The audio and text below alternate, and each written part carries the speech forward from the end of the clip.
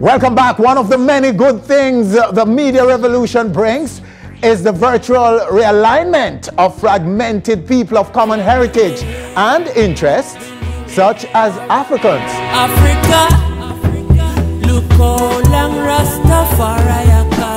Previously, descendants of the motherland residing here in Jamaica, for example, get only what a small group of Western media wish to tell us about the continent, most of which turned out to be half-truths at best. Xenophobia violence seems to be spreading. Today, the free flow of information via social media between the children of Africa living in the West and those on the continent is recreating the Afro community. Perhaps the most powerful pillar of this virtual community is the sharing of art and culture, in particular music. Everybody does wave, you want to does wave, you want to does wave, you want to does shout hallelujah. And as the contemporary sounds of Africa flow across the oceans, reggae, which is deeply rooted in the motherland, goes in the opposite direction, I like the way them they booty down, finding favor with great ease, both in terms of performance and production on the continent.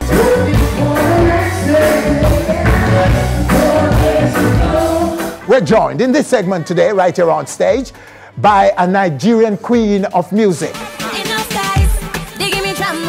Shay is her name, right now, right here on our stage.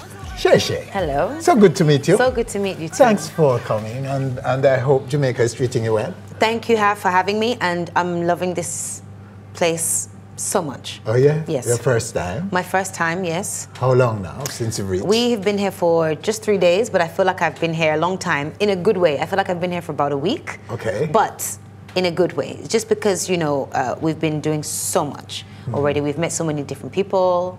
We've done some radio. Okay. Yeah. So before coming, Yes. how did you perceive Jamaica? Well, I grew up in North London, in Tottenham. And Tottenham is predominantly Jamaican. Yes. And a lot of my friends were Jamaican. 2 of my nannies were Jamaican. Okay. So I have a very, very rich understanding of Jamaicans. No. And knowledge of them. And so, you know, I kind of always figured it would, you know, the people would be warm like this, and you know, the island would be, you know, this beautiful, and the food would taste this great. I've been eating Jamaican food for a long time, Caribbean food So for a long time. it's matching somewhat to your perception. Yeah, the reality definitely. is matching your perception. Yeah, and I'm here now, and it's a lot like Nigeria. Aside from the fact that you guys have a lot more, I mean, if I'm comparing Kingston to Lagos, then obviously Kingston has a lot more greenery. So you're fully based, you're now in Nigeria? Fully based in Nigeria. I mean, I started off my singing dream in the UK, where I schooled. I spent most of my life. I was in a girl band, actually, 5-piece girl band.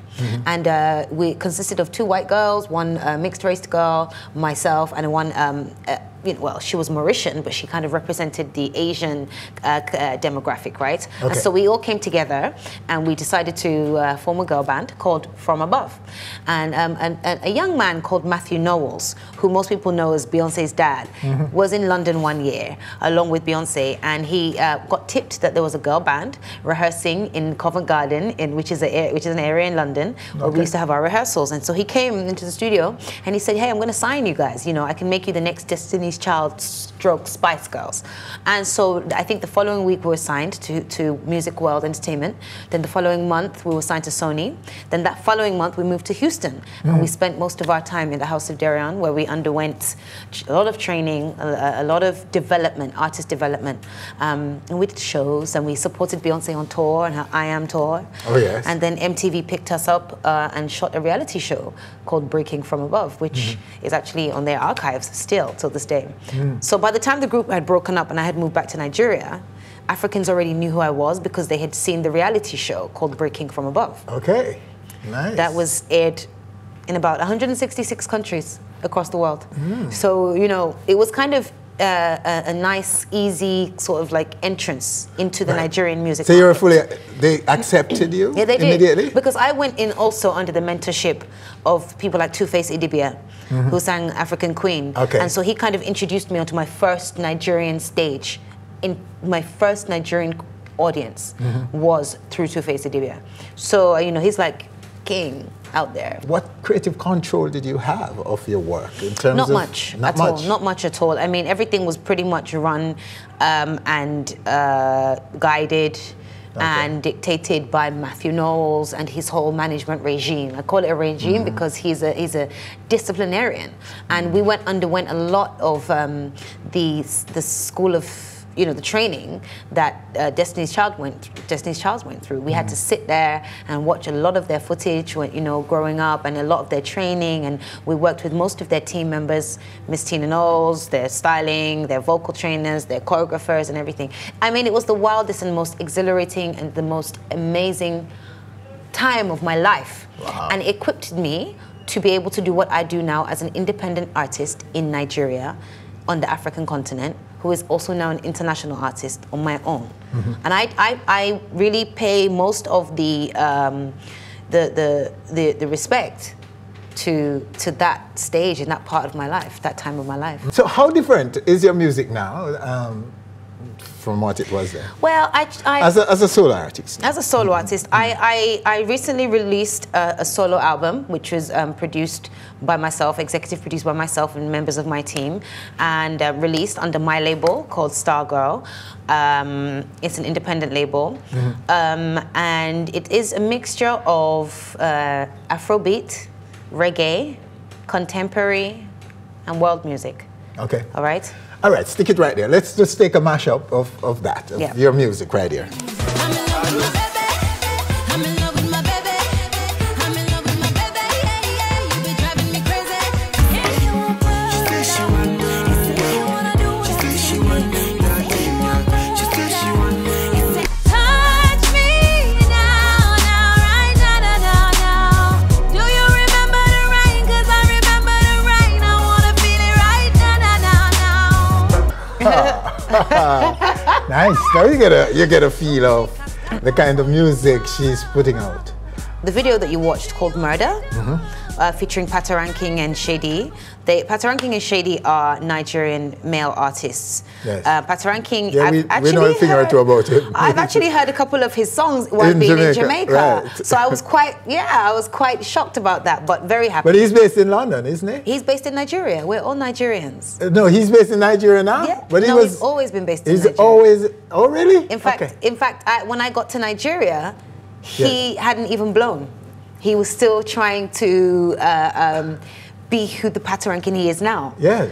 So it's really amazing to be part of this generation and this time when African music and Caribbean music is so powerful that you don't even know anymore where the artist is actually from. Yes. When you go to places like the UK or America, absolutely, you hear an Afrobeat song and you don't even know anymore that it sounds African. It just sounds like great fresh music. Wizkid, who you saw in Crazy, feature with me in Crazy, he just had a #1 Billboard USA hit song with Drake. Yes. For One Dance, and that's Wizkid. That's Wizkid, my friend, my boy. Yeah. The person that helped me in the Nigerian music industry when I first got there 4.5 years ago. And he's always been in Nigeria his whole life. But isn't it such a great time to be alive? And isn't it, for me, such a great time to be a Nigerian artist or even recognized as a Nigerian artist? I'm really, really happy and proud to say that our music now is getting the recognition that it deserves. Right. And I'm happy to be in Jamaica, talking about my music, And I'm happy to have a record deal with Island Records in the UK. And they're about to release Murder globally. What's the reggae scene like in Nigeria? Huge. It's West African sound, and because reggae is a global, universal language, and because Jamaicans, West Indians made it so global and so huge, yes, we had to obviously take part of that celebration and make it part of our culture and our music too. Because it's very natural, isn't it? It's very natural. I was in the studio with King Jammy 2 days ago. And, you know, he just played a reggae beat, produced by a producer called Danny, and I just wrote on it like it was natural. And we just voiced something, and we came with a song, a big song that we're going to put out very soon. And you will find that if given a beat, an African beat, from Nigeria, for example, A lot of African to a beats sounds like Jamaican, soca. they get on it. A lot yeah. like, yeah. They just get on it like that. It's Like very that. natural. Natural, very natural. I mean, Movado has collaborated with a Nigerian artist. Sean Paul has done a collaboration with Timaya, who's like one of the biggest Nigerian acts. You're actually going there and performing. Beanie Man, they're coming to visit, they're coming to perform, they're coming to do, we're coming to you guys are coming to us. That gap is being bridged. Oh, yes. And everything that was broken is being mended now. And I'm one of the people, one of the artists that is making it a point in my career to be a part of that mend. I know you're doing well in the West, right? But are you doing as well In the rest of Africa? In Africa, yes. No, actually, I'm doing better, obviously, right at the moment in Africa. People will say that, oh, Shay is one of the top, 3 females in Africa. Okay. And I would say, well, I'm happy about that, obviously. And one of the reasons why I signed my record deal with Island Records in the UK is because I want to be one of the top African females in the world so that I can speak Oh, yes. the truth. I do a lot of work for the UN Yes. at the moment. I'm speaking at the University of West Indies on Friday. Great. I'm giving a lecture about music, its business, and how I got to where I got to as an independent female artist in the music industry. I run my own business, I have my own label. I'm not trying to get the whole world to basically kind of rebel and say, hey, we don't need labels anymore, because we do. I signed a record label deal recently. But what I am trying to say is that being an African woman, the stigma, even just on my color alone, hasn't been an easy one to kind of, get out of. But I feel like not having a mom, not having a dad, not having much to kind of really say, okay, this is who I am, Yes. leaves me with nothing more than to say, okay, I am African, and I can do anything I put my mind to, in or out of Africa, and I can be a voice for girls and women that are like me. Aren't you Pepsi's ambassador? I am a Pepsi brand ambassador, and I'm very for proud the of that entire too. continent, is it? Yes. Yeah. Oh, not for the entire continent, for Nigeria. For Nigeria, Pepsi okay. don't have ambassadors in other countries. Oh, no? In Africa, no. Only in Nigeria. Oh. And then obviously in the Western world, you have Beyonce for that side of the world. But they don't have like ambassadors in different countries of Africa for Pepsi, no. They only have ambassadors in Nigeria. But every time I travel out of Nigeria to any African country, I always go and pay a visit to the Pepsi plants and take pictures and say, hey. You've been to the one here in Jamaica? We're planning on that. Are you planning on We're that? planning on. Oh, nice. But what support do they give you, though? Your music, your career? The Pepsi, they Yeah. give me a very, very great platform. They also, it's very good for my CV, very good for my resume, Oh, to yes. be an ambassador of such a powerful brand that is world renowned. It highly influences people of my age group, and and below and above.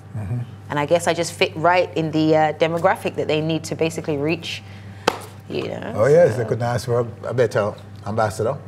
So what Thank else can you tell us about your business in Jamaica? My business in Jamaica. So like I said, I'm here primarily to really impart my knowledge on the students at the University of the West Indies about how to build your brand and your business in music, and how to basically just empower yourself and equip yourself with the knowledge that you need to make it. There's a problem that Jamaican artists are facing at the moment. What is that? Dancehall, Jamaican dancehall. You can make a distinction between reggae and dancehall, right? Of course. Right, Yeah. okay.